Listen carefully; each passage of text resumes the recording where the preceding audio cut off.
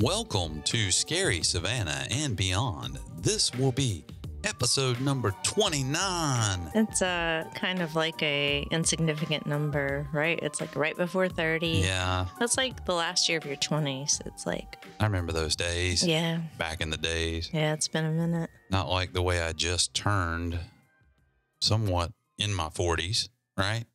Yeah, well, sort of. Sort of in my 40s, yeah. That's where I'm at right now.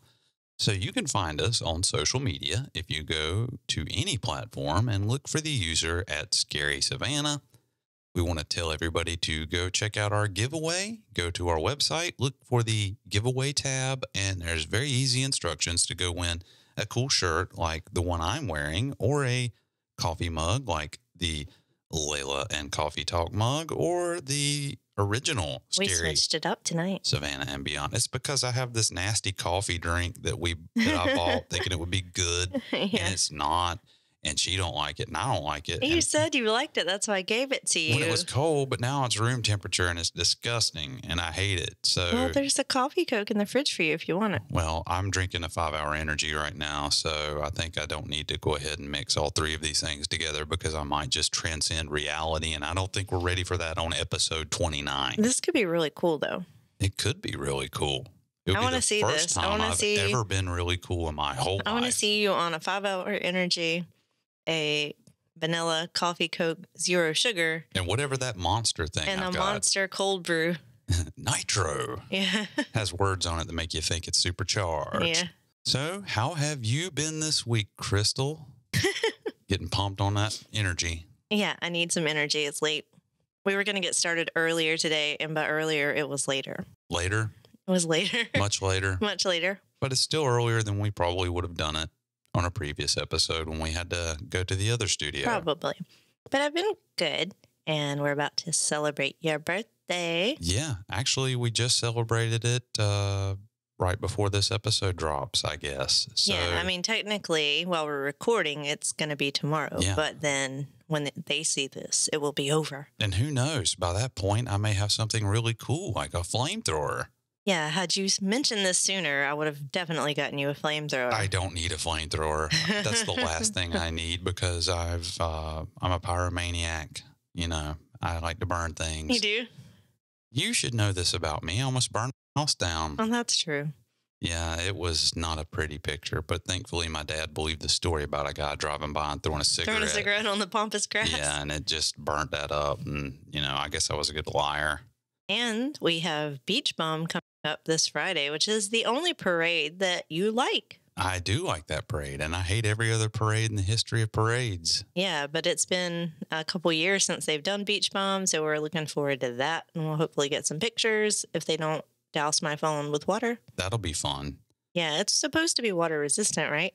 Yes, resistant being the key word. Yeah, they like aim for it if they see your phone in your pocket or anything. They have no mercy. They don't. So if my phone survives, you'll see footage. This week, we are going to be going back to Savannah, and we're going to be telling you about 3 more haunted locations that you can find in this great haunted city. So, Crystal, why don't you go ahead and tell us about some of these things? Okay, first up is the Eliza Thompson house. It's located in the historic district at 5 West Jones Street. The Eliza Thompson house is today a beautiful historic bed and breakfast featuring 25 guest rooms. And like I said, it's on Jones Street. That's an historic street in Savannah named for Major John Jones, who was an aide to Brigadier General Lachlan McIntosh. Remember him? I do remember Lachlan. He's buried at the Colonial Park Cemetery. We got to go back there. Yeah. We haven't been there in a while. So he was his aide at the 1779 Siege of Savannah during the Revolutionary War. Jones Street stretches just over a mile from West Boundary Street in the west to East Broad Street in the east. It lies near the center of the historic district. Jones Street is truly one of the most beautiful streets in Savannah. I concur. We love walking down it and exploring all the interesting architecture and live oaks. It's been called one of America's most charming streets. And I think I'm going to try to put a picture up of it so that you can take a look and see what it looks like. Yeah, we're going to Savannah next week, so we'll probably check it out. We would definitely check it out. The Eliza Thompson house dates back to 1847 and was the first one built on Jones Street. This year, 2022, marks its 175th birthday. They should come out with some sort of commemorative coin. You know how these offshoot places that try to pretend like they're the treasury, like, here's the silver anniversary coin you can own, and it's got Jones Street on it. Someday it may increase in value and be worth at least $2. The home was built for a cotton dealer named Joseph Thompson and his wife Eliza, along with their 7 children. They were one of Savannah's first high society couples, and they often threw lavish dinner parties for Savannah's well-to-do. Don't you wish you could have been at one of those parties? I would so be there, smoking a cigarette and drinking a cocktail. One of those cigarette holders. Yes. In one hand, and you have a cocktail in the other, and you can sit there and dress. I would have loved it. Yeah. The house was built in 2 stages, with a second addition added in 1870. The entrance today was the original side porch and was enclosed to create the front parlor and 2 rooms. What is a parlor? It's like a sitting area, living room without the TV. Do they still put parlors in houses? Not in modern houses, but in historic houses, yes, you still have a parlor. Like when we stayed at the Foley house, when we went in and the Christmas tree was in there, that was the parlor. That's a parlor? That's a parlor. So it's basically like a dining room. No, you just sit around and talk. That's horrifying. There's no phones or anything. No phones, no TVs, no radios. Imagine. Just ghosts. They might have had one of those phonographs. That would be amazing. Yeah. Or a piano. So the home also had an attached carriage house. Joseph, in addition to being a cotton dealer, was also a developer and was instrumental in planning new homes that were built in the area. He served on several bank boards, financing the building of new homes.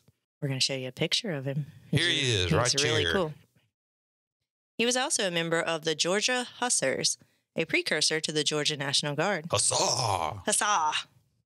He died in March of 1855 at the age of 57, just 8 years after their mansion on Jones Street was completed. Eliza took over managing her husband's affairs, which was not common at the time. Usually they'd turn it over to lawyers and such, but she wanted to do it herself. And she continued throwing her lavish parties until her death in 1875 at the age of 71. She just wanted to have them parties rolling. Yeah, she liked the party. She looks like a partier. Yeah. Joseph and Eliza are buried in the Laurel Grove Cemetery along with one of their daughters. We know where that is. Yeah, we're going to check that out next time we go. We probably saw their graves and just didn't know that's who they were. Yeah, it doesn't say which daughter. They had 7 children, but I saw that one of the daughters died at age 23 or 24, depending on her birthday. I think I sort of remember seeing these graves. Remember there was a cluster of graves together? I don't know if it was this one. These, I've seen them, and they're pretty flat, and like the headstones are only like kind of a little curve. Okay. Well, we're going to take our EVP device and go see if we can talk to Eliza, them. see how she likes her bed and breakfast these days. So the couple's firstborn sons were Joseph Jr. and James, who were twins. They were born in 1825. Joseph Jr. died at age 9 from a fever epidemic. James grew up and served in the Confederate Army. However, at age 36 in 1861, he was kicked in the stomach by his horse in nearby Forsyth Park. He was taken into the home on Jones Street where he died. Wow, that'd be a horrible way to go. Yeah. This may explain the frequent sightings of a Confederate soldier sitting in the upstairs window. 2 of Eliza and Joseph's daughters lived in the home until the early 1920s when they sold it to a doctor. He lived in the house and had his doctor's office downstairs. In the 1950s, the home was sold to a dentist. They say that under the carpet in the parlor, you can still see small indentations where he secured his equipment to the ground. Want some nitrous oxide? Yeah, that's all I can think of. Suit yourself. In 1977, the home was purchased by Jim and Mary Wildman to be converted into a bed and breakfast. The original carriage house was decrepit, so they tore it down and had it rebuilt in its original footprint, which added 13 rooms to the property. I can't believe the city of Savannah let them do that. Yeah. In 1995, Stephen Carroll Day bought the property and gave it a $200,000 facelift. Pocket change. Yeah, that was even more money back then. Can you calculate it? It was probably about 75 to 35 cents. Exactly. They had a 40-foot container of antiques shipped from England to furnish the inn. A lot of these pieces are still there today. So it probably came over on one of those cargo ships. Just like the ones we see. Yeah. Out here on the ocean. Yep. Because it was the 70s. No, this was 1995. 95? If you were listening. You know I don't listen. Or reading the script where it's right in front of your face. I'm so busy looking at your beautiful eyes. In February of 2002, the Eliza Thompson house was purchased by its current owners, HLC Hotels, which is a locally owned hotel management group. Today, the home is part of a collection of inns called Historic Inns of Savannah, and this includes the Marshall House, East Bay Inn, Old Harbor Inn, the Gastonian, and the Kehoe House. Oh, there's one. The Kehoe House. Yeah. Some of those are haunted. We know the Marshall House is, and East Bay and Old Harbor, I definitely want to stay at. We're going to do an episode about that. I'm not sure about the Gastonian. I haven't heard of that one. Everything is haunted. I don't even have to say what you know I'm about to say. McDonald's is haunted. Oh, no. We're not going back to We're McDonald's. going to McDonald's on Broughton, and I'm going to order. Is that where we're eating dinner? Yeah, for my birthday. For your birthday? Yes. Today, the bed and breakfast features 25 rooms, all with names, is as typical in inns around here. The R. Bruce room and the Lindsay rooms were the home's original bedrooms. The Lee room used to serve as the Thompson's nursery. The original kitchen is now the Oglethorpe room, with its massive fireplace and the original pot hanger used for holding pots on the fire still visible. It is just beneath the St. Julian room, and the dumbwaiter would have been used by the cook to send food up to the dining room. That's pretty cool. That sounds very old very school. Very fancy. Very fancy. You could sit there and smoke your cigarette and drink your cocktail as your dumbwaiter comes up with your, my food's delivered. Your food service. If you want to stay in the most haunted room at the Eliza Thompson house, then I do. You need to request room 132, the R. Bruce room. This room features a creepy painting of Joseph Thompson, and many guests report seeing the ghost of the Confederate soldier, presumably James Thompson, standing in the window of this room. After staying in this room, a guest wrote a letter to the owners describing his experience. The following is his account. While I was trying to fall asleep, I heard a little girl joyfully and gleefully laughing, having fun. The voice was definitely of a young child. It was very happy, gleeful, joyful, and playful. That is the key word, playful. And what was unique about this voice was that it was distinctly heard within my room. If it had come from outside, it didn't come from a single direction. It didn't come from, say, the doorway or the hallway. It didn't come from, say, a vent or from the roof or from below or from outside the window. It was dynamic within the room. This was rather disturbing, and I wasn't frozen paralyzed, but I was tense and stayed still in bed. I listened to the laughing and I thought, oh my gosh. And I listened to it some more. I thought, please, please, I just want to go to bed. I continued to try to go to bed, but then I heard a second bout of long, continuous laughter.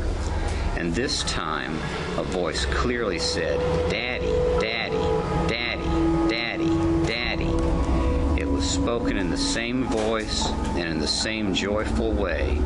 And as it was said, I felt pressure like two little open hands pressing repeatedly on my back, as if to get me to get up and play. I was shaken on each daddy, as if to get my attention and get me up and out of bed.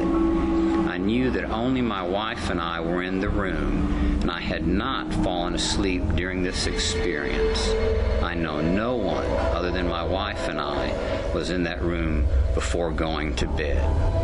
When I went down in the morning for breakfast, I just noticed the statues of little girls, and at this point, I had to ask the woman at the reception if the house was haunted. Yeah, so he claims to have heard little girls or little kids, and this is worth noting that, like a lot of bed and breakfasts in Savannah, this one is also 21 plus, so there should have been no children staying in the inn, especially in this guy's room. So do you think it's the spirit of one of the Thompson children, or maybe a patient from the doctor's office? Who knows? It could possibly be something completely different, like the massive Indian burial grounds apparently stuff are on here. Who knows? So I went to TripAdvisor and found some accounts of other people's experiences at the Eliza Thompson house. Victoria B. wrote, and the title is Ghost Child or Cheese Dream. I like that. You don't even need to say anything else, really. First off, the J. Stephen room is beautiful, clean, and spacious. Second, it might be haunted, but I was never creeped out. I felt something press across my chest. It felt like the weight of a small child planking across me. At first, I was like, whatever. Then it got heavier and heavier. I told it to get off of me 3 times. The third time, it got really heavy and vanished. I woke up and it was 3:33 a.m. The next morning, my husband said I woke him up mumbling around that time. It could have been a ghost or a nightmare. It could have been either. It sounds very similar to what happened to you at the Marshall house. Yeah, except that I couldn't breathe. Yeah, it was a little bit more terrifying for you, I imagine. So this one is by 4Brooks92. Host was a ghost. If you're into ghosts/paranormal, then this is your place. Night 1. I had my headset on because I was restless. I heard a noise like something fell. I took my headset off and heard either wind or a sigh to my left. The room was completely dark, so I grabbed my cell and took 3 photos from left to right, only as a light source to see where the noise came from. I saw nothing. About 20 seconds later, I took 2 more because I was uneased. The next morning, I looked at the pictures.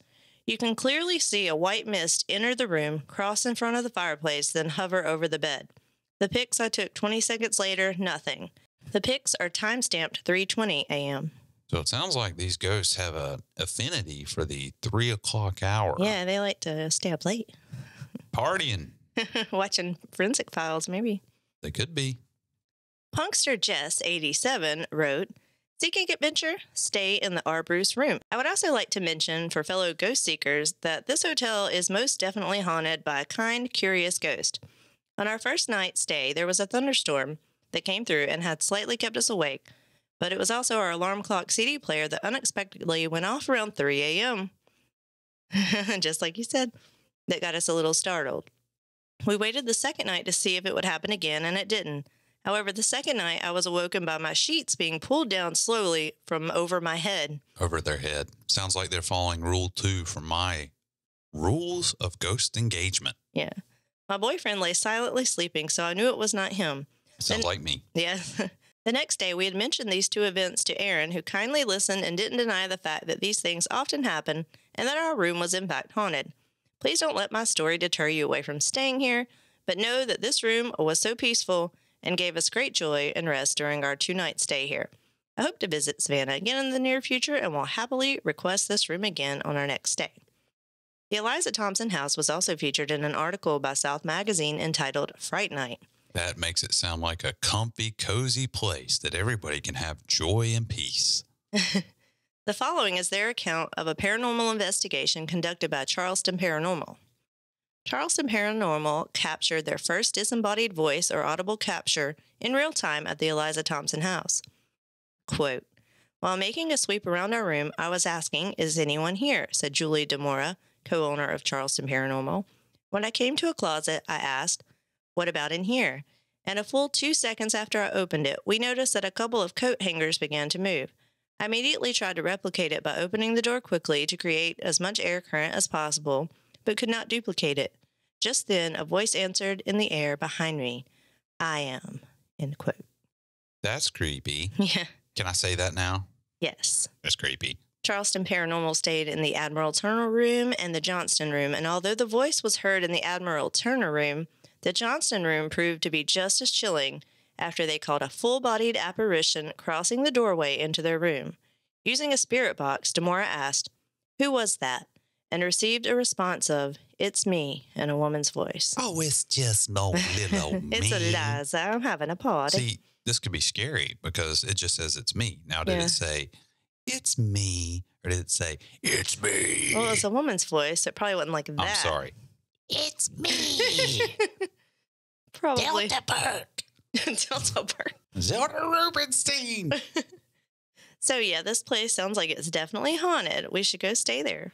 I think so. Yeah, we'll be We there next week. request the R. Bruce room. Yeah, definitely. So we're going to be in Savannah next week, so we'll at least go get some pictures of the outside. We'll we stay already there. have a place we're staying. And since you don't sleep, you'll be awake at 3 a.m. and then you'll see if a ghost shows up.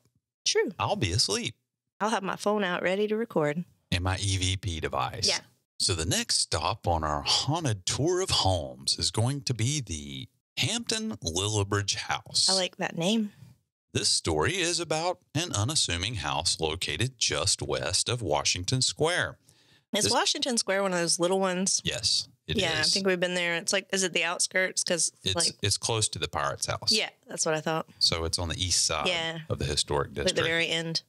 This structure doesn't look like most of the other houses that you're going to see on our haunted houses list. It looks very much like a home you would see in the Northeast United States. And this does make sense, as when it was built in 1796 for Hampton Lillibridge, it was made to match his hometown styling. So his name was Hampton Lillibridge? Yes. I assumed it was like Two his people. last name, yeah, Hampton, because like that's usually what they do, like Mercer Williams. Yeah. It sounds like a law firm, doesn't it? Yeah, Thompson. The Hampton Lillibridge firm is here for you. Have you been in an automobile accident? We don't get paid unless you win. We're probably going to get sued for using a tagline. Good times. So Hampton Lillibridge was from Rhode Island, so it makes sense that the house is styled based on his tastes because that's where he's from. And I'm going to show you a picture of the house so you can see it. When Lillibridge died, his wife sold the house and the new owner turned it into a boarding house. And this is usually how most of our stories start. They take a building and turn it into some place where people can come stay and get haunted. Exactly. One of the early stories that seem to have started it down its haunted past is that of a sailor. He was apparently in a deep state of despair, as it goes that he actually completed suicide by hanging himself in one of the guest rooms. This naturally led to the property being marked as a place of ill repute. You know how we've read stories about the sailors at the pirate's house and such. So Yeah, usually there are other things associated with the house of ill repute. well, they call it boarding house, so I imagine things happen there. Oh, I thought boarding house just meant you lived there. You live there by the hour? Maybe. I didn't do that much investigation into it. Okay. I'll try to find out if Yeah, I it need was, to know. more of a brothel. Yeah. See, it doesn't say a brothel. It says boarding house. So Well, that's what they said, but I just Okay, pictured maybe as that a was the bunch of polite name sailors for out it. there just like, dressed up like pirates because that's what I see as sailors. I don't know what year this happened, but it had to be a long time ago. okay. Years later, the boarding house closed and the property sat vacant for quite a time after that. That usually seems to happen too. That makes it more haunted. Mm-hmm. What really set this house off as haunted came much later. In 1963, Jim Williams, who many may know from what we around here call the book, the Midnight in the Garden of Good and Evil book, purchased the house. Jim Williams was an antique dealer, and he was known for restoring properties in Savannah to their previous splendor because at this point, a lot of the historic district was run down. Yeah. And he played an instrumental part in renovating and restoring a lot of structures back to their former glory. Mm-hmm.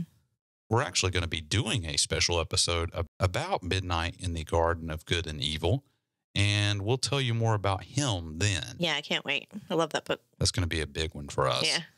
One story that I found is that in the process of restoring the house, part of the structure collapsed and crushed one of his laborers to death. Oh, no. I don't know if that's verified or not, but that's the story. This occurred when the house was being moved to its current location. And that's just one more event to chalk up to its haunted reputation. Once the building was moved, Williams's crew started experiencing more paranormal activity. They reported tingling sensations on the backs of their necks. They would hear furniture being moved. Sounds of voices and footsteps could be heard as well, but their source obviously couldn't be found, but they knew they were hearing something. Much like Moon River, tools were known to turn on by themselves.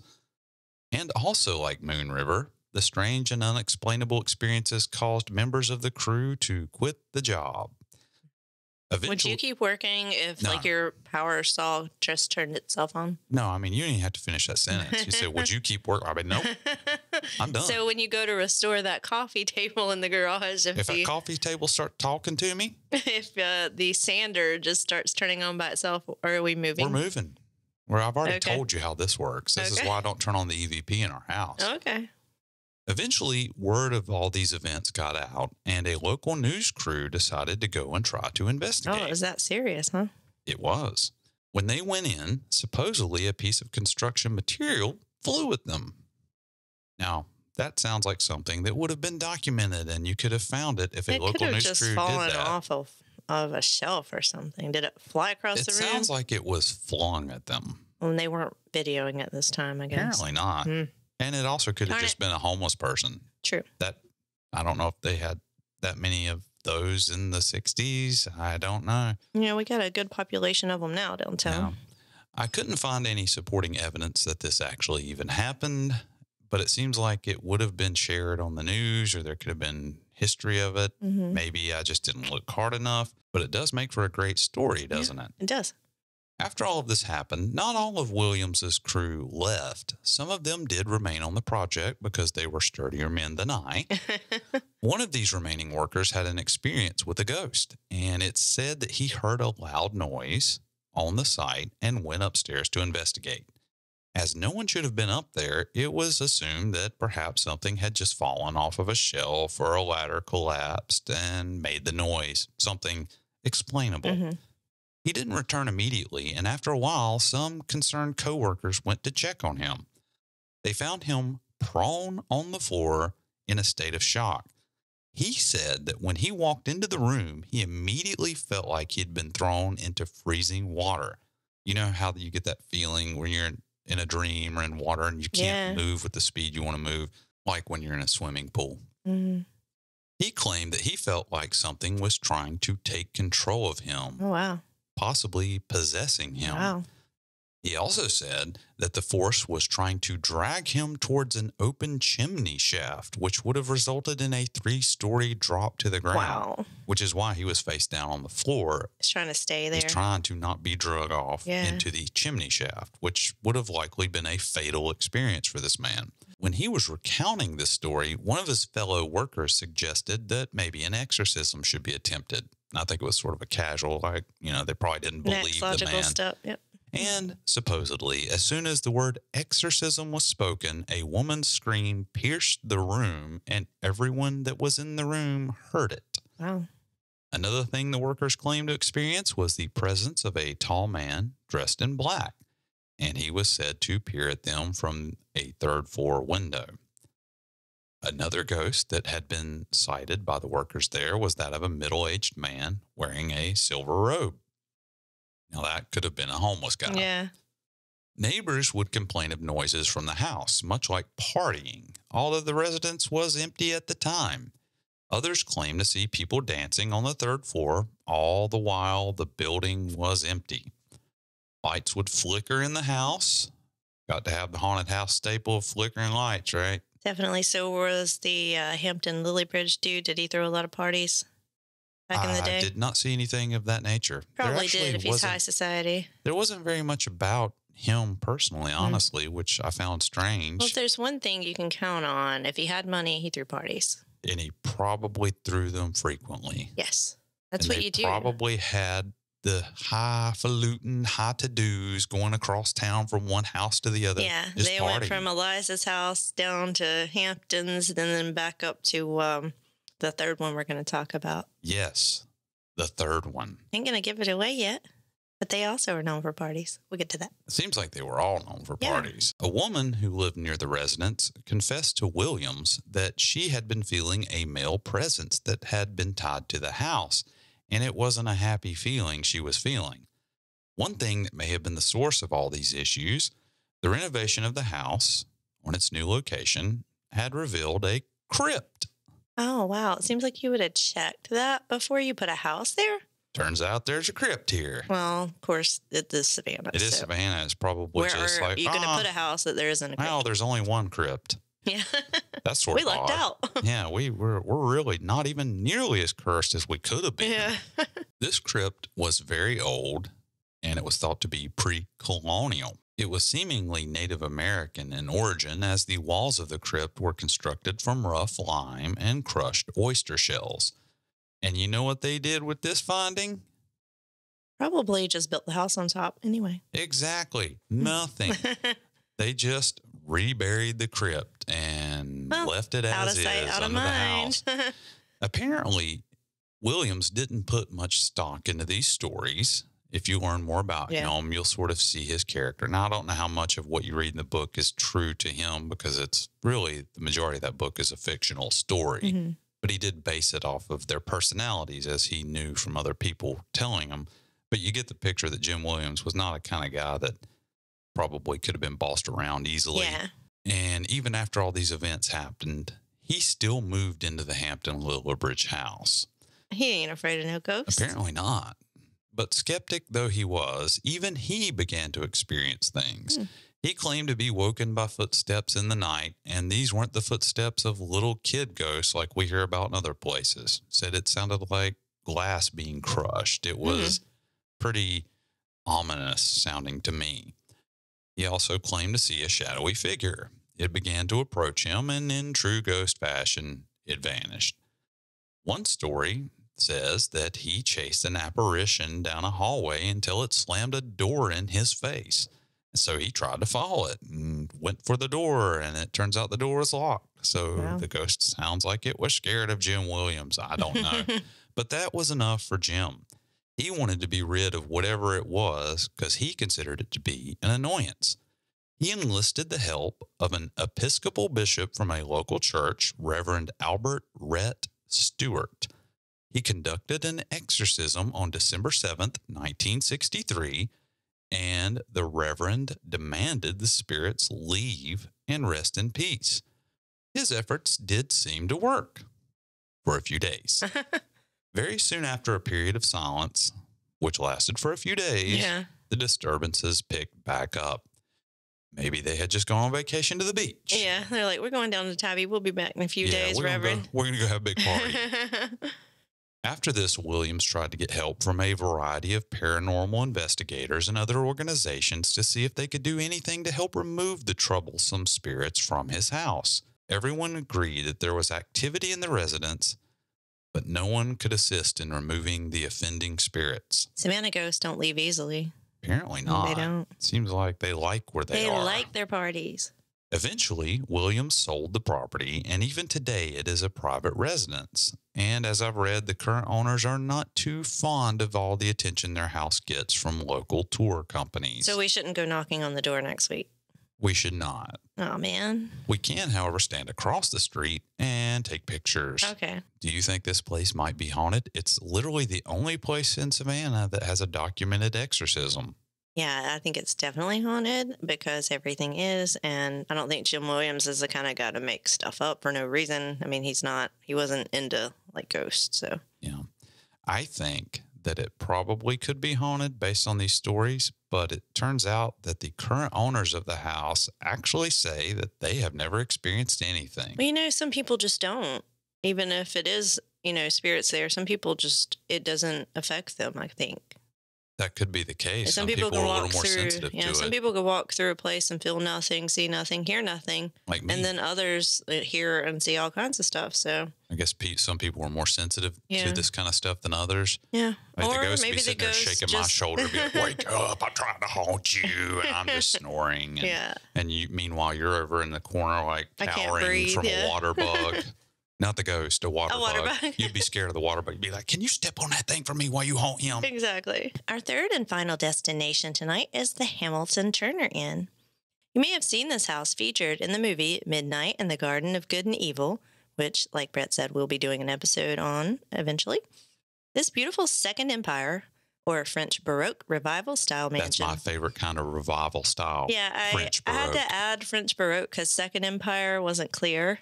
So it's also known as French Baroque, which I knew you'd be very familiar with. I'm glad you clarified because if you had just said Second Empire, I'd have been like, but which one? Yeah, because it's known by a few different things, and this is the most concise. Let me drink some more of this nasty coffee. It was built in 1873 for Samuel Pugh Hamilton, who was nicknamed the Lord of Lafayette Square. I bet he threw a lot of parties. Oh, he did. Situated at 330 Abercorn Street, the home overlooks beautiful Lafayette Square and is nicknamed the Grand Victorian Lady. This house has a long history of parties and revelry. I wonder if people back at the time talked sort of in slang like we do now, but we're going to go hit up the GVL, have us a party at the Grand Victorian Lady, the GVL. I don't think so. And then Hampton Lillibridge is like, we're going to be up in that place. No, that's not how they talk. That's how I picture it. They talk like proper Southern gentlemen and ladies. Okay. We shall visit the home of the Grand Victorian lady. Yeah. Well, now you're going into like an English accent, sort of. Because that's how we talked. Samuel Hamilton and his wife, Sarah, who was actually his brother's widow, figure that one out. He killed the guy for the house. No, he built this house for his wife, He's which really was his just trying brother's to throw us wife. off with that second revival stuff. He said Baroque. You're Baroque. So he had been married before and his wife died, and then his brother died, so he married his wife. Sounds like Leviticus. So it's like the original Brady Bunch, sort of. But I've never seen that show. But even more weird. I've never seen anything. You've never seen the Brady Bunch? I know it exists. I've seen the movie. So it was a dad, and he had 3 boys. Better anyway. And the mother had 3 girls, and they had to make a family, so they got married. They were both divorced, which was quite a thing in the 1970s. Makes sense. Yeah. Samuel and his wife, Sarah, moved into the home with their 6 children and entertained the elite society of Savannah. In 1883, the home was the first in the city to have electricity. They were throwing raves back in the 80s. Hamilton was involved with the Brush Electric Light and Power Company, so it stands to reason he would be on the cutting edge of technology. It's said that people would gather nightly outside the house to see the lights come on. Exciting. Can you imagine? I know. They're it's like, together. That's exciting. It's sort of like the first time we discovered how life-changing a DVR is. Yeah. It's life-changing. It is. And now everybody just takes it for granted. Yeah, I remember getting a DVR. I remember it specifically. I remember getting a VCR. Oh, I do too. It was First like movie I ever $1,000 watched back then. Was Labyrinth. We had to finance one when I was a kid. Like, you had to get monthly payments because it was so expensive. I think we stole one. No, I'm just kidding. We didn't steal one. That was what your uncle did. Yeah, that was a TV, and that was a different story. They spared no expense to make their home the epicenter of entertainment. Besides electricity, the home featured some of the latest inventions to be implemented, like tin roofs, skylights, and even indoor plumbing. You know what I see when you talk about them coming to see the lights? I just see it as a grand display, like when Clark lights up, but it was probably literally like one light bulb one bare hanging from the ceiling. Bulb, and they're like, it really was like they only had lights in the downstairs, like a few lights. Originally, it took like 4 or 5 more years until they got, the whole thing lit up. And every night they came to see the one light bulb. Every night. Then they partied like it was 1899. The mansion managed to survive the Great Fire of 1898 that destroyed nearby Cathedral of St. John the Baptist. They have since rebuilt this, and it's spectacular. We'll post some pictures of it. Church beside the graveyard? Yes. The cemetery? Yes. Or is it a graveyard? It's a cemetery. It's not attached to a church. Even though it's beside, it's not. It's not part of that church. Church. Okay. Yeah, but that place is amazing. It is quite impressive. If you've ever in Savannah, you're going to have to come see. You can't miss it. Yeah. Cathedral of St. John the Baptist. It towers over the entire city. No matter where you're at in the city, you can pretty much see the spires of this cathedral just sticking up. And multiple times a day, you're allowed to go in it if they're not having services. They call it mass, I think. Well, yeah, but it's really neat to see. It is a Catholic church. I know it's a Catholic church. Well, I know you know that. I'm telling everybody. I know because it says St. John the Baptist. You might think it's a Baptist, but it's a cathedral, so it's a Catholic church. The Hamilton Turner Mansion survived the fire due in part to its Connecticut limestone roof. This prevented the home from being engulfed in flames. Hamilton was also an avid art collector and turned his home into a private art museum. When Samuel Hamilton died in 1899, his wife went on for many more years entertaining in the home before her death. They are both buried in Bonaventure Cemetery. The Hamilton family sold the home to Dr. Francis Turner in 1915, hence the name Hamilton Turner. Makes sense. The doctor lived in the mansion with his family until 1926. Dr. Turner then opened the home as a boarding house. And this is where things go south. For nurses in 1928. This is during the First Great War. WWI. Yeah. And then in the 1940s, the Turner family moved back into the house and continued to see patients in the home office. It's also reported that he performed autopsies in the basement. For added shock value. Yes. He was like, someday this place is going to be talked about. I got to do something outside the box. Turns out I wasn't even a doctor. I just do autopsies. Hey, have you seen my light bulb? In 1965, the Turners sold the property to the Cathedral of St. John the Baptist. Their plan was to demolish the mansion and build a playground. Wow, that sounds so like something they would do. I know. Luckily, the Historic Savannah Foundation stepped in and saved the home from demolition. The house sat vacant for years during the 1960s before becoming an apartment complex, and later in 1997 it was restored to its former glory and turned into a luxury bed and breakfast. Which is all the steps a house takes to become a haunted house. This place is spectacular inside. You have to see pictures of it. So I told you that the house was talked about in the novel Midnight in the Garden of Good and Evil and later featured in the film, but did you know that it may have been the inspiration for Disney's Haunted Mansion? I've been in the Disney's Haunted Mansion, and I can tell you for a fact I have no idea why they're similar. The Hamilton Turner home was rumored to be an early inspiration behind Walt Disney's Haunted Mansion, based off the first designs of Harper Goff in the 1950s. Do we have pictures? Yes. I'm putting them up. The house's French Gothic architecture and natural creepiness makes the Haunted Mansion rumor unsurprising. Oh, yeah, I see it now. Susie Riddler, the inn's general manager, said, "I've heard the rumor before, but I don't know whether it's true. I can see the similarities between the Haunted Mansion and the Hamilton Turner house, but the one thing that was actually really similar is the fountain outside each of the houses." Further, a CNN iReport claims that Walt Disney himself sat on a bench in front of the Hamilton Turner mansion and sketched it. That would be an amazing thing to have. One source adds, Walt Disney did briefly consider Hutchinson Island, an island off Savannah's coast, as a location for Disney World, but apparently it wasn't quite big enough for his dreams. Don't think it would have panned out for Disney if Can that's you how they started. imagine? Disneyland could have been right here. It could have been right here, and they could have fit one whole roller coaster on it. It is pretty small. Compared to where it's at now. Yeah.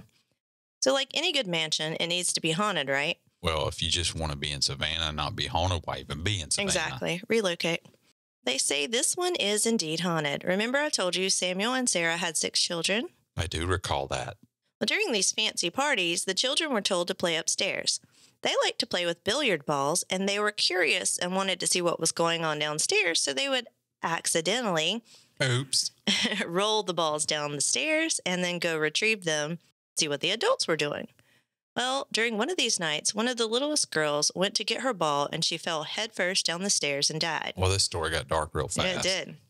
Guests often hear little children laughing in the night, as well as the sound of billiard balls rolling across the wood floors. Like I told you about other bed and breakfasts, it's 21 plus, so there are no children staying there. Creepy. Perhaps they're hearing the spirits of the Hamilton children in happier times. If we go there, we need to take a ball with us and set it in the floor. Maybe we should do ball. like the RKB Paranormal said on our previous episode and take a little cat ball with a light in it. Oh, yeah. And paint it like a billiard ball. We put the number 8 on it. Just set it on the floor. Or 7. Lucky. Another story associated with the Hamilton Turner Inn is that of a guard spotted on the roof holding a rifle. Remember I told you that Samuel Hamilton was an art collector and he had turned his home into a museum? I do. Well, he had gone to great lengths to protect his investment.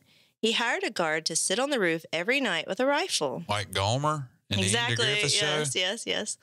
One morning, when the guard failed to come down from the roof, they went up to check on him and found him dead in a pool of blood. Man, this happens so often in Savannah. He had been shot in the back of the head. His murder has never been solved. That's crazy. Samuel couldn't get anyone else to take the job after this, so he would sit on the roof himself, smoking cigars with his rifle, until he died a few months later. How often did they have art thievery in Savannah back then? I know, it's like, why'd they shoot the guy and they didn't steal anything? It sounds almost like this might not have really happened. No, I think it did. Passers-by often see a man on the roof with a rifle and sometimes a cigar. Is this the murdered guard or Samuel Hamilton? Or maybe they're sharing shifts. Yeah, they're just like rotating. It's my turn. Yeah. There's also a report of a phantom gunshot that was heard back in the late 1960s. At the time, the house was vacant, so no one lived there. But some have said that just because no one lives there doesn't mean someone isn't home. So Ghost City Tours, this is from ghostcitytours.com. Their CEO, Tim Neeland, recalls his own ghostly encounter at the Hamilton Turner Inn. Quote, "Almost 6 years ago, I spent the night at the Hamilton Turner Inn. This was pre-Ghost City tours. I wasn't there looking for ghosts. I simply wanted to stay there. I heard the accommodations were amazing, and I wanted to treat myself for the night. At about 2 in the morning, I was awoken by the sounds of footsteps walking past my bed. They were very clear and unmistakable. It sounded like someone was walking towards me, laying on the bed. It can be very unnerving to experience this. I imagine. Yeah. The room was very dark, and I couldn't tell if it was an actual person or something else. I laid in bed for a few seconds, and the footsteps stopped. I asked, "Is anyone here?" The paranormal investigator in me started to kick in, as I realized nobody was in the room with me. I didn't get a response, and nothing else happened for the rest of the evening.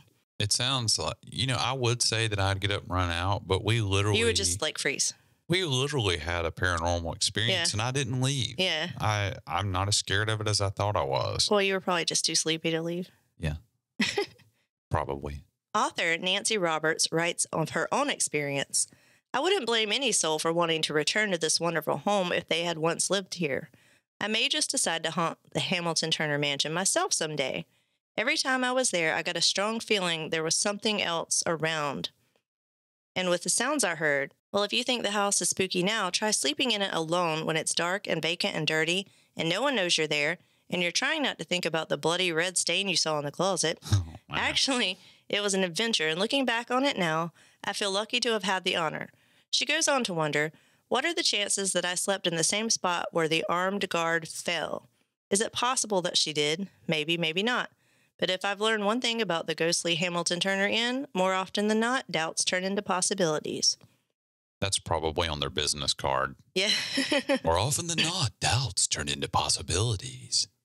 So another account is that of a man named Brent Barry, and he went on... Brent Barry. He went on record about a time he had experienced paranormal activity in 1969 when he was a 17-year-old aircraft mechanic stationed at Hunter Army Airfield. As he related the ghostly tale, he ventured out to Savannah one night, but was broke, so he decided to sleep in the mansion, which was vacant and neglected at the time.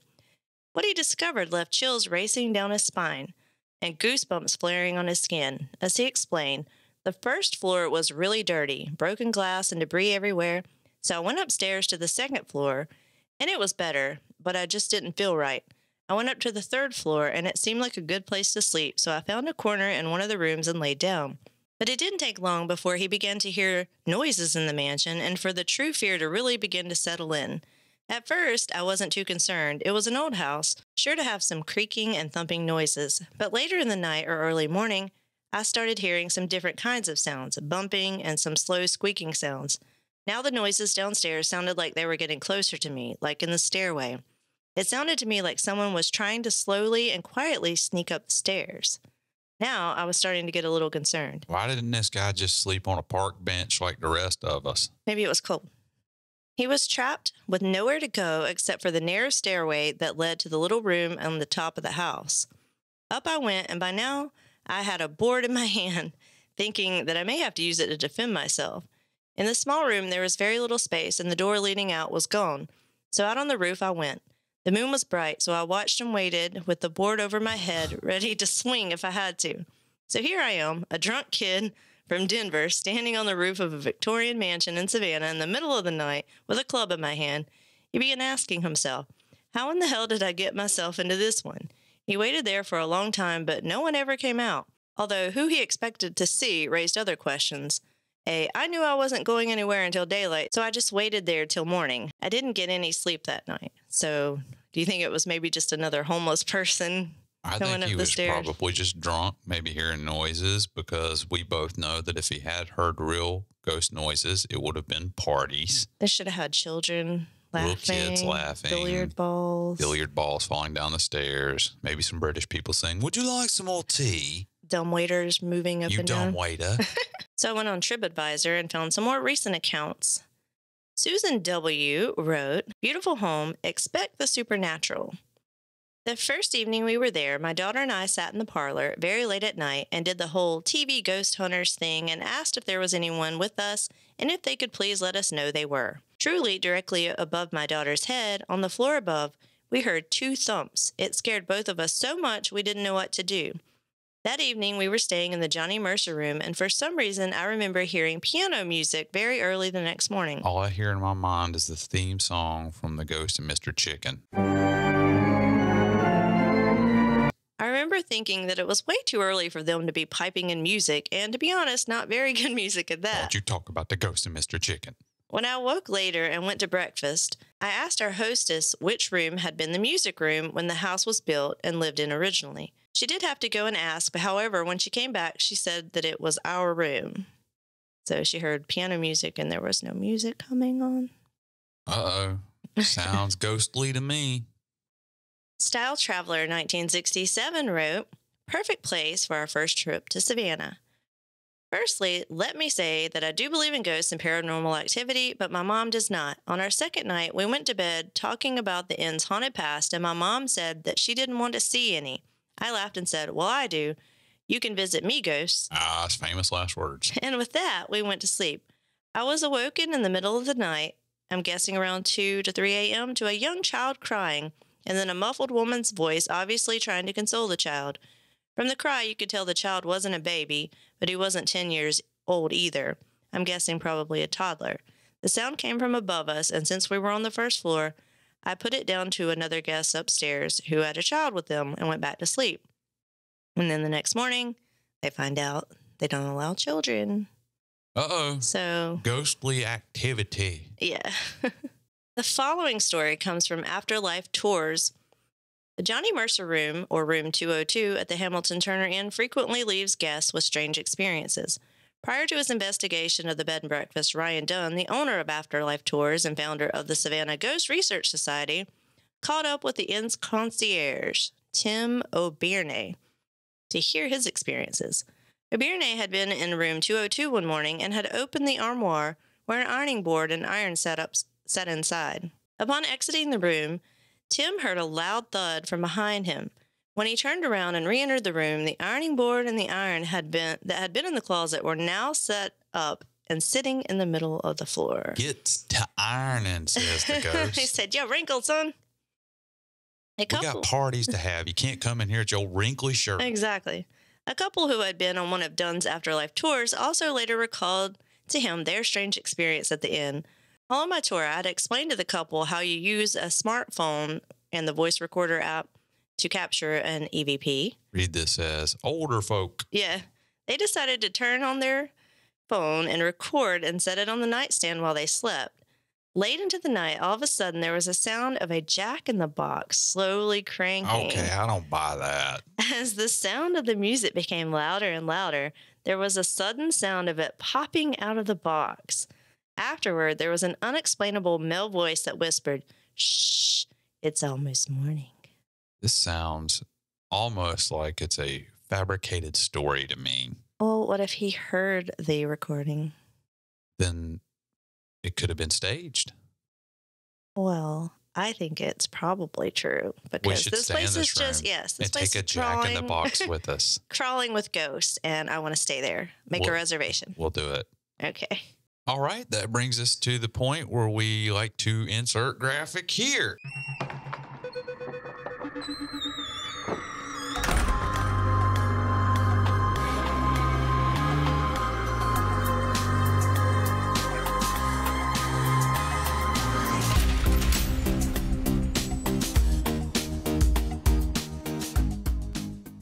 What we're watching.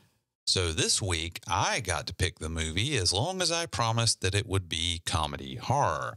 So I went to the trusty Shudder app. Sponsor us, Shudder. Please. Please. To find something to fit the bill. And I managed to find something completely insane. You did. So it worked out well. We watched the 2019 horror comedy, Here Comes Hell. This movie is made to feel like an old-timey movie and is in black and white. Somehow you thought it was in color. I watched it, and then today I was writing about it, and for some reason I vividly remember seeing like the red bow tie on a guy. No. But it was all in black and white. It was all in black and white. So it appears that my mind is proof that eyewitness testimony is not trustworthy. Yeah. You learned that from previous true crime episodes. I did. And like I saw a thing the other day, I forgot to tell you when I was watching about the cursed movies, and they did an experiment, and they had some basketball players on a court, and some of them were wearing black jerseys and some of them were wearing white. And they're like concentrating on counting how many are wearing white. And so you're doing that. And while you're doing that, then they say, okay, now count how many people are wearing black. And then they replay it again, and they're like, how many people saw the gorilla? And a literal person dressed as a gorilla walked right through the middle of these people throwing the basketball back and forth, and you didn't see it. Wow. Did you? I did not see it. You didn't see it? Because your brain is so focused on one thing. That sounds like me in every instance. Yeah, so you can definitely miss something. So even the soundtrack from this movie is reminiscent of old-timey movies. I really like the soundtrack. Mm-hmm. They really never tell you specifically when it's set, but it feels like it's from the 30s is what the feeling that the movie gives you. That's what I would guess. One of those old talky kind of movies. Yeah. So the premise of the movie is that a group of upper-class friends are getting together at a house one of them recently purchased, Westwood Manor. They meet up for drinks, and they pretty much drink constantly throughout this entire movie. Yeah, you know how like when you pour wine into a glass, you're supposed to you fill it up like that much. Well, the guy was like filling it up to the brim. Charge your glass. And like sipping a little bit up, pouring some more. I'm like that. They drink more than the people on Tybee Island They drink like Savannah, Tybee. Which is not humanly possible, which is why this has to be a complete fabricated movie. Yeah, they would fit right in here. It's then, after they have their libations, that the owner of the house tells them about the entertainment that he's lined up for them. A seance. Fun. A medium comes to visit them and starts the seance. They're all very much like, oh, what is this? What's going on? But one of the people in the party is like, we don't want to do this. Mm-hmm. We don't need to mess around with these forces we don't understand. Mm-hmm. The only person with sense. Yeah. The owner of the house, who is the host of the party, says that he's recently gotten into the paranormal and that this house was actually previously owned by a leader of the paranormal who was close to unlocking something big. Mm-hmm. Needless to say, the seance goes horribly awry and everything goes completely nuts from that point forward. Yeah, it went off the rails. The medium gets possessed and tells them they're all going to die, not make it to morning, and further on and further on. And then they realize that they've unleashed something, hence the title, Here Comes Hell.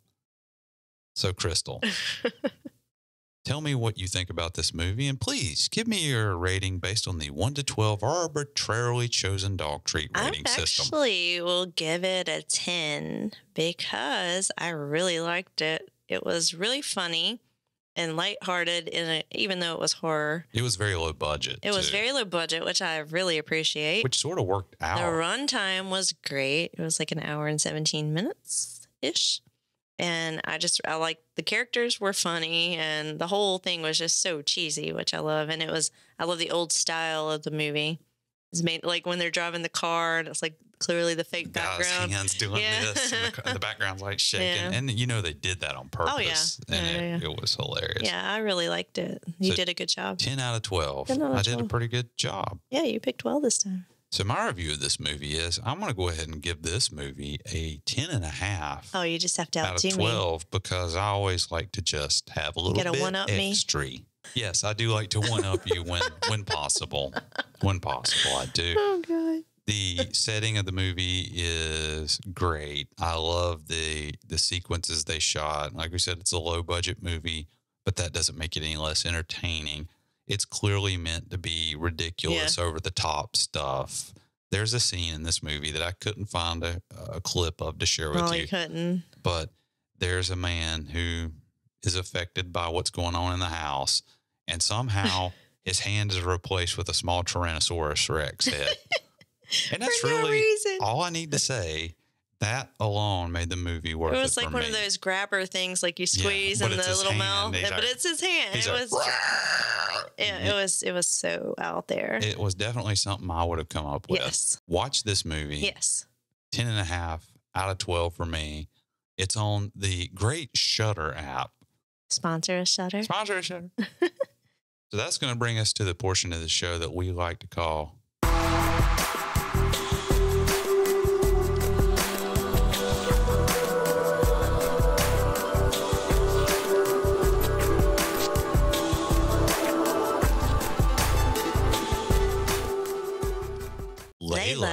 and Coffee Talk. So, Crystal, we both know what went on this week with Layla and Coffee. They've gotten into this phase now where they think they're going to go for walks. Yeah, Layla is persistent when she wants something, so she goes over to where her leashes hang, and she'll, like, growl at you, sort of like, well, not growl, but, like, indicate that she wants you to put her leash on her. And she's very, very well behaved when you go to put the leash on. She'll just stand there. She'll step. It's a harness, so she'll step right into it.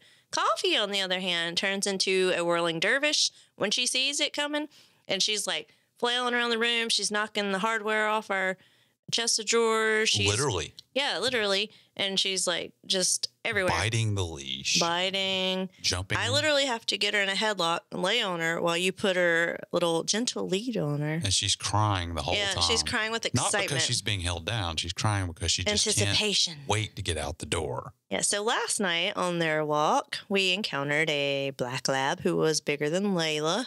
And Coffee thought she might try to pick a fight with her. Or him. So I don't know if it was a boy or girl, but so if Layla were to decide to try to go after something, I couldn't stop her.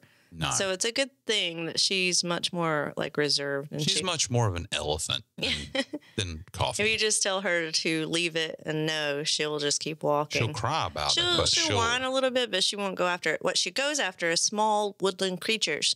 She saw something, I don't know what it was, chipmunk, mouse, rabbit, something. We used to have a bunch of rabbits on the island, and then all the hawks ate them. Yeah, I couldn't see what it was. It was just moving around in some tall grass, and she saw that and nearly pulled my arm out of its socket before I told her no.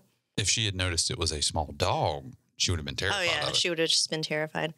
So like we said, last week was Mother's Day, and I sent my mom a wisdom panel dog DNA test like we used on Coffee and Layla.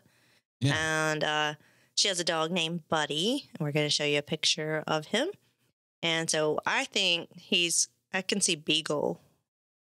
I've learned that you can't tell by looking at a dog what it is, so I'm going to say that this is a Pomeranian. An old Pomeranian? A Pomeranian. Okay, so when she gets the test results, we'll give you all the breakdown because we're not sure what it is. Pomeranian. Wharf rat. No, that's Coffee. I don't care. These tests are rigged. She's a wharf rat, and you know it, and I know it, and she knows it. So that's just how it is. Also, their bark box has not been delivered yet. It's been several days since I said that it was shipped. So hopefully it'll be here. Where's my bark box? Yeah. Before the next episode, we will have the bark box and let you know what they thought of the Star Wars edition, which is what I'm assuming they're getting this month. I hope so. Yeah. Like lightsaber toys. Oh, that would be fun. It would be fun. So you can find us online at scarysavannahandbeyond.com. You can find us on all social media platforms if you look for the user at Scary Savannah. Please go check us out on Patreon. We have a weekly series that we're releasing, and they have audio and video options available. It's patreon.com/Scary Savannah. For as little as $3 a month, you can help support the podcast and get extra content. We're currently talking about cryptids from A to Z, which would be the states from A to Z. And I think you would enjoy that, so check that out. Please also remember to look at our merchandise giveaway. We give out a shirt like this, size and color optional, and a coffee mug like the Layla and Coffee Talk mug, or our original Scary Savannah logo mug. Go to our website, click on the giveaway tab, and you can enter in for that. Also, if you go to our merchandise tab, there's a store tab. We have shirts, hats, and all kinds of cool stuff that would also help support the podcast. If you want to buy my lovely co-host a coffee and replace this nasty junk that I'm drinking, you can find a little icon on the bottom right hand of your web browser that looks like that. If you click on that, you can donate to her coffee fund. And Brett's this time. He's not feeling this. It's nasty. I feel violated. So I opened it and I took a sip and went, this is kind of weird. And I gave it to you. It gets worse the longer it sits out. I like it. So I was like, okay, well, you can have that. It was okay at first, and it just has gone downhill since. So you're going to pour it out, or you're just going to drink it anyway? I usually drink stuff even if I don't like it, but I'm thinking I'm going to pour this out. That bad? Okay. Yeah, I'm going to And we got a whole one that's not even open yet. Yeah, maybe we can pawn that off of one of our kids. They don't like coffee. Oh, maybe we can just burn it. If you would like to leave us a message, we'd love to hear from you about anything. If you look at the bottom right-hand corner of your web browser, you'll see an icon you can click and you can directly leave us a message. We'll play it on the show or not. We'd love to hear from you about anything. You can also give us a call on our traditional phone line, which is 912-406-2899, 912-406-2899. That goes directly to voicemail. Please give us a call with any kind of story ideas, corrections, or if you are in fact related to Big Savannah. Also, there's a tab on our website to ask us anything. Send us questions. I don't care what it's about. It can be about the show, or it can be about Savannah, or it can be about any other topic you want to talk about. We'd love to have questions from you, and we'll answer them to the best of our ability. Yeah, once we get enough questions, we're going to do an episode Q&A. And we definitely would love to do that soon. So please, doesn't matter what it is, we'd love to see your questions. Go to the website. You can easily enter that and send it to us. I believe that's going to leave that one last thing, though. Join us next time in Savannah, where the ghosts and the good times live on. But you know who don't? Hampton, Lillibridge? Apparently not. Sounds like he's got to go play pool with them folks that's hiding upstairs with the bat they're trying to hit the intruders with. And the ghost on the top of the roof with the rifle and the cigarettes or cigars. I don't know. Let's go check it out. You want to? Big Savannah. We're going to Big Savannah. Okay.